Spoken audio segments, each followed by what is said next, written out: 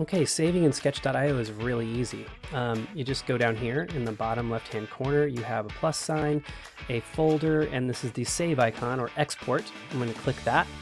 For some people, it will pop up a window to the side. Some it'll be a little like pop out window, but we're going to save or export as a PNG, JPEG, or whatever. I generally save as a PNG now, and it downloaded. Now, here's something I want to show you. I prefer knowing where all my things are saved. So I'm going to click on three dots and go down to settings, and I'm going to scroll down to advanced. And under advanced, I'm going to go to downloads right here. Okay, downloads. And I'm going to turn this on. Ask where to save each file. I think this is really important. We're going to save again. So I'm going to close my settings up here at the top, and I'm going to click that save icon again. This time, when I click export and save PNG, it's going to pop up in a window and it's going to ask me where I want to save it. And for what we're going to do, we're going to keep it in our downloads, and we're just going to give it a name so we know what it is. So I'm going to call it my house. Actually, this is like my self-portrait. Whatever your assignment is, give it that name. For the house assignment we were just doing, that's what it's called. I'll call this my self-portrait.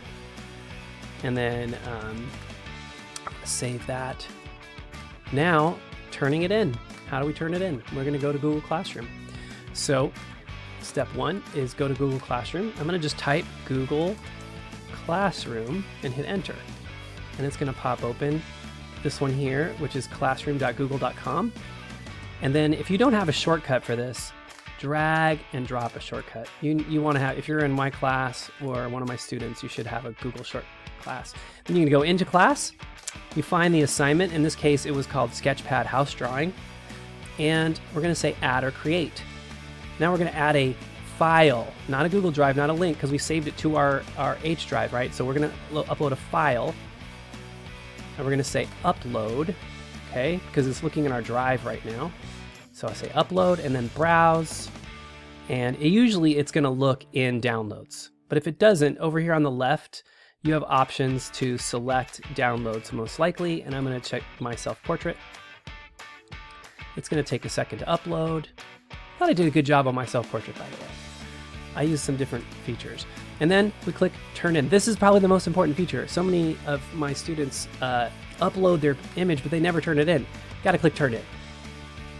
Once you've clicked turn in, it is in, and the teacher will be able to see it, and you will be able to get credit for it. You can click on it just to look at it, make sure it looks right. I'm looking at it. Yeah, that's the thing that I wanted turned in, and I look up here on the left, and I can see my name's on it. Boom! You've learned how to export, save, and turn into Google Classroom all in one exciting session. You're welcome. Have a great day.